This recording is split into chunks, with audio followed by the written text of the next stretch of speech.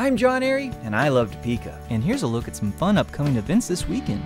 The Road to Destruction Metal Clash Tour roars through Topeka Friday and Saturday night at 7:30. We're talking monster truck destruction, freestyle motorcycle action, and much more.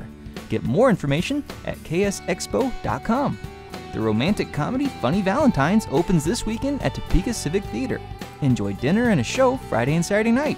For ticket info, visit topekacivictheater.com.